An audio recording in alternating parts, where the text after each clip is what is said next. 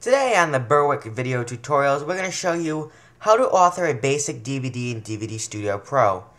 It is a simple process, yet it can be lengthy at times if you don't know what you're doing and you get lost. So I'm going to start. I'm going to open up DVD Studio Pro, and it will take a moment. And the reason I'm doing it this way is because I want to show you something that will come up the first time you open it. It's Welcome to DVD Studio Pro. There's three layouts. Basic says this layout will be most familiar to users who have used iDVD. That is complete bullshit. Extended is this gives the user more choice, including the addition of a timeline. And Advanced, this exposes all the abilities that DVD Studio Pro 4 has to offer. Start with Advanced, because once you want to use more things, the layout's different, you're not going to know how to do it later on. So if you just learn from the get-go how to use the Advanced layout, it's the best idea. You're going to want to use NTSC if you're in North America, PAL if you're in Europe, and I guess CCAM doesn't really matter. And SD DVD because, well, everyone knows HD DVD failed. It's all Blu-ray now, and Blu-ray has to be burnt through compressor. So you're going to click on OK. And DVD Studio Pro is going to load, and it will take a minute or two.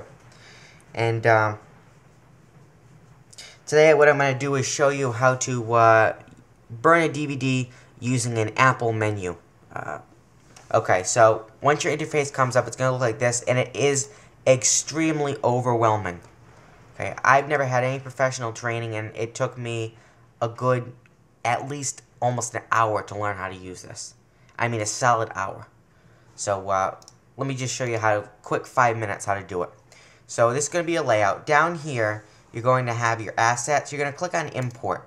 This is where you're going to take in the video you want. So you're going to go to wherever it is your video is. Mine's my desktop, Sports Talk 101. The QuickTime movie here, 922 megabytes. Going to import that asset. And then you're going to also import music if you want for your menu. Now we need to edit our menu. So we're going to double click on our menu over here in the graphical display. And it's going to enable this right here as our menu.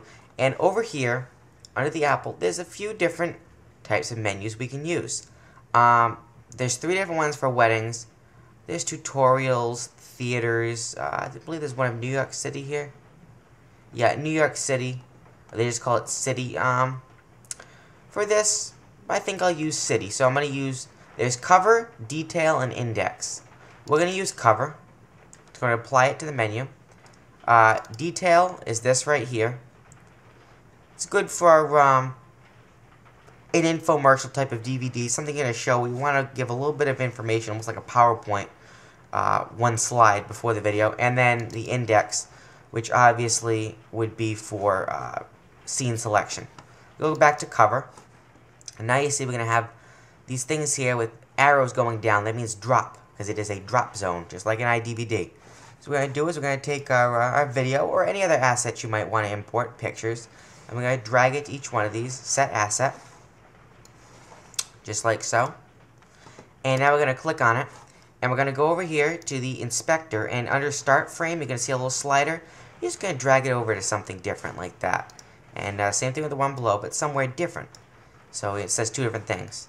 And now, you got those are all set. Now in your menu, it's going to say title information here.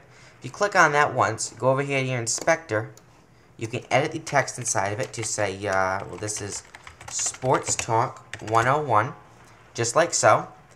And now you're going to see all these buttons over here. They're practically useless, because they're not being linked to anything. And we don't want to set the targets to them yet. We want to get rid of all the extra ones. We only want one of them. So we're just going to delete all the buttons except for one. And this last button here, what we're going to do is go over to the inspector, and you're going to see target, and you're going to set it to track 1. Only problem is we don't have an asset to track 1. Now you see that arrow appeared there. If I get rid of that asset on the button to not set, that goes away, meaning that the menu is not linked to anything. That arrow, which we're going to go back and reset that target to Tracks and Stories, track 1, means now it's going to track 1. The only problem is there's nothing in track 1. So now we need to take our video and audio that we imported as an asset before, which is our movie, and we're going to drag it over on top of track 1 and release.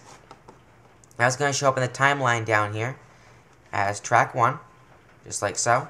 And it's very extended right now. If we compress it a little bit, it'd be easier to skim through, just like so. So now we double click back to our menu and click on button 1 again. We're going to change the name of it. Unfortunately here, this changes the name just of what the actual button is to, you can say play, but it's not going to do anything up here. We have to double click on the text, and then we have to change it to say play show, and press enter. Oh, sorry, don't press enter, click outside of it. Now you're going to drag that around to somewhere that looks good, and like that. Then you're going to click on that big black bar that was behind it, and we're going to resize it to make it look a little less obnoxious. Okay. Now if you click back on where it says play show, you see that little white square right there? Well, that's just a shape, the button basically. You can make whatever you want. There's some apple shapes. There's not too many things that look decent. Usually I just like to change it to not set, so there's nothing there, so it just says play show. Nice and simple, gets the point across. Okay, now if we hit this little motion button right here, just like an iDVD, it's going to play the menu.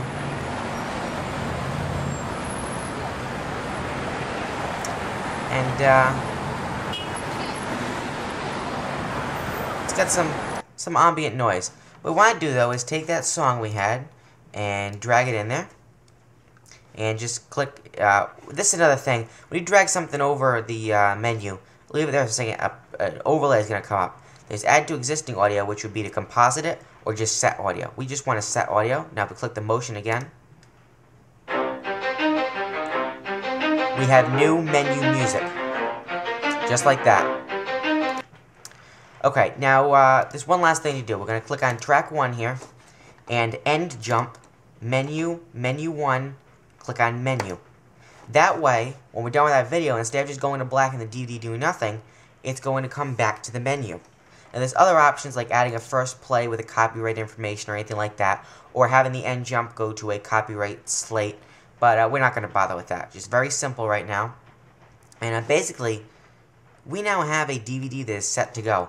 One last thing you want to do is if you work with anamorphic, you want to click on your track, and you want to make sure over the inspector that display mode is set to 16:9. Usually pan scan is the best option, but in this case we're sticking with 4:3 because that's what our video is, 720 by 480i, 4:3. And everything else is all set to go. What we're going to do now is go over here and you're going to see simulate. We're just going to click on simulate, and what that's going to do is let us see what our disc would look like if we put it in DVD player opened it. So click on that. Here's our menu. I'm going to click on play show. Perfect. So everything works. There's no breaks in it. One last thing to check is to click to the skip to end a track, and goes back to the menu. You're all set. Now, there's just one more thing you need to do, and that's build and format.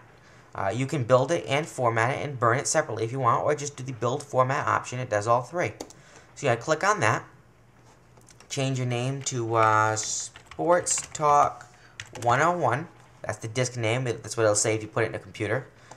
Build location. You're going to change it to almost like a scratch disk in Final Cut. On my desktop, I'm going to go to my Sports Talk 101 folder and just choose that. It's going to make your video TS and audio TS folders there. It's going to write them. And basically, that's all you have to do. There's nothing you have to change in the disk volume. Region copyright, you might want to change if you want to restrict it to certain areas of the world only. Everything else should be set up for your single-sided, large 12cm disc. Red laser, single layer, all set. And what you're going to do now is just going to click on build and burn. And it's going to ask you to insert a DVD. Insert your blank DVD negative R, because remember, negative R is best for video, positive R is best for data. But if all you have is positive R, there is a DVD negative R simulation mode here. That works very well. It says disk insertion, waiting for device to become ready, because I put the DVD in. And it's just going to verify that it's a blank DVD, that it's burnable, and that the drive likes it. And in just a few moments, probably about 5 seconds,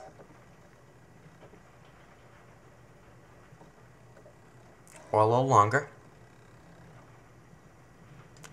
it's going to encode it, which is obviously faster on a machine like a Mac Pro, but it's still going to fly. I find, personally, that DVD Studio Pro encodes and burns almost twice as fast as iDVD, even on the same computer. And I think it has to do with iDVD has an old architecture, and I think it doesn't utilize the processors properly. DVD Studio Pro does, because it's built for multi-processor, multi-unit setups. And it's just going to encode it, and it's processing everything, converting it to MPEG-2, writing it into the Video TS and Audio TS folders on your scratch disk. And then when it is done with this, it will burn it to DVD. You can see down in the log that it has written the ISO 9660 and the UDF 1.02 structures. ISO 9660 is for computers, and the UDF, Universal Disk Format, is mainly for video. Now it's just copying those Video TS and Audio TS folders over onto the DVD. And that's how easy it is to author a simple DVD in DVD Studio Pro.